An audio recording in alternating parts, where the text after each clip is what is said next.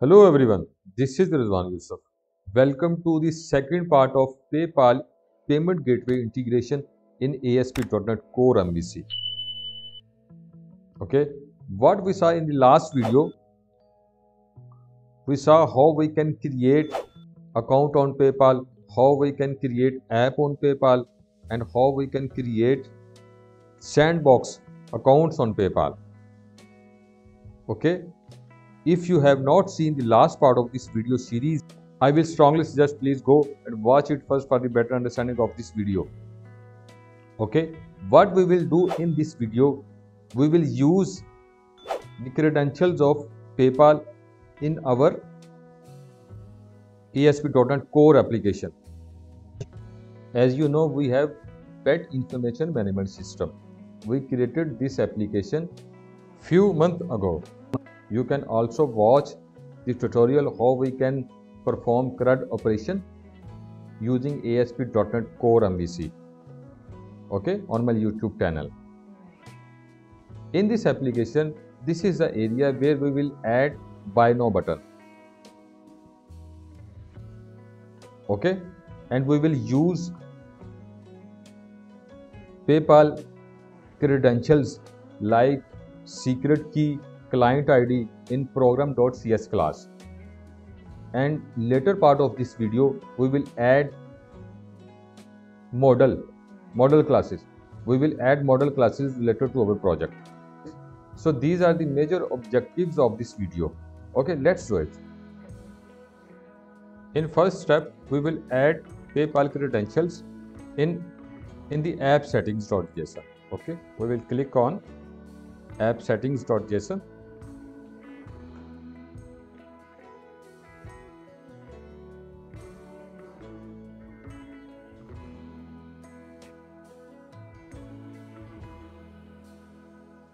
Here we will add client ID,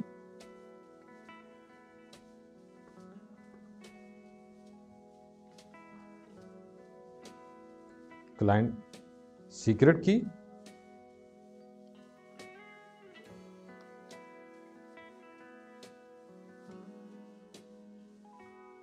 client secret,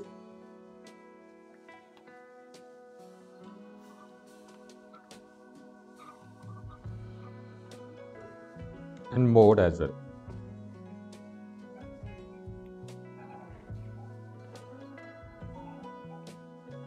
Okay.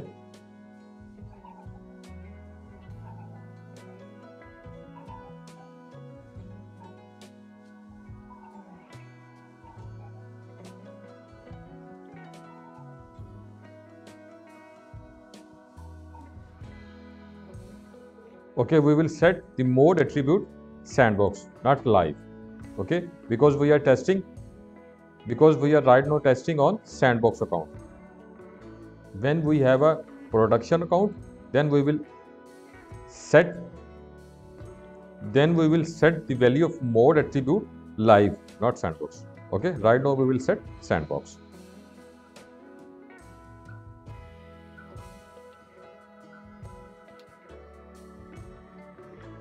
Now we will add model classes in our projects.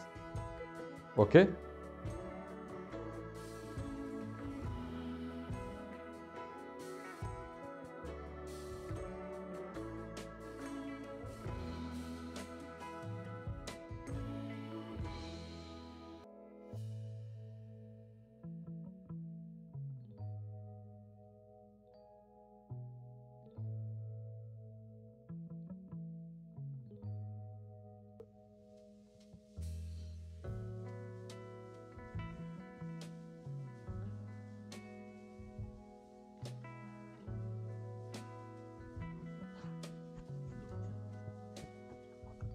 Okay, we will define the properties or attribute of this class PayPal client look like this.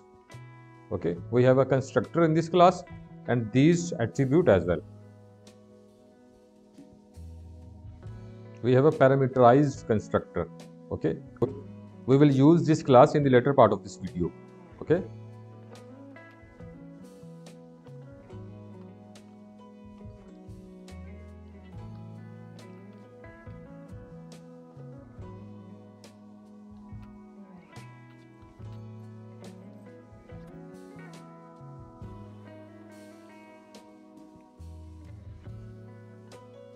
Now we will set the credentials like client IDs, client secret and more in program.cs class.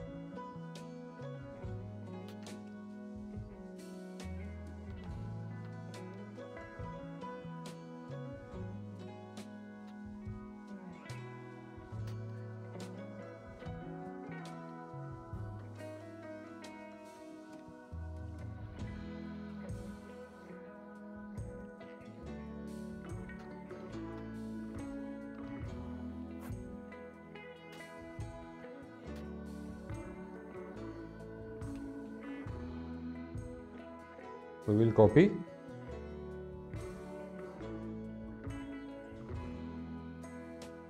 and paste, and then we will copy this one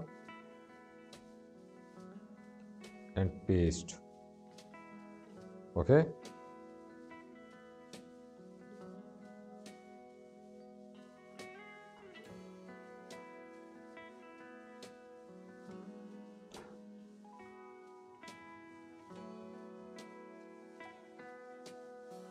We will change it like this. Okay.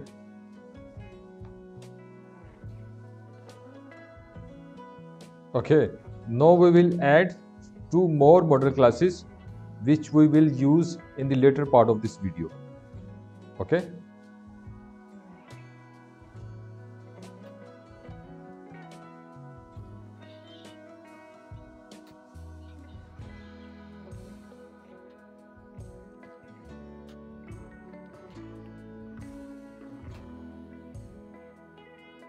This piece of code we will use in order to store the product item name and item rate in session attribute.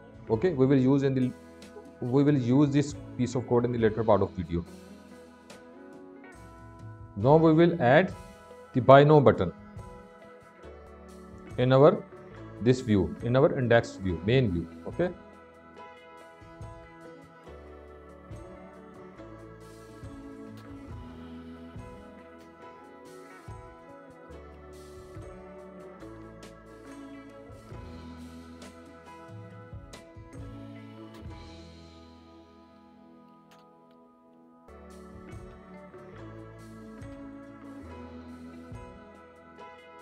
Controller,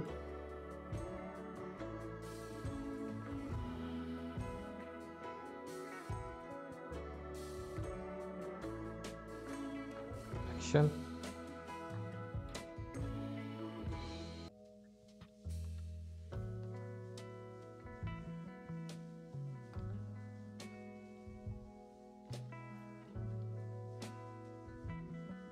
route ID, ASP route ID, which is pet ID. Okay.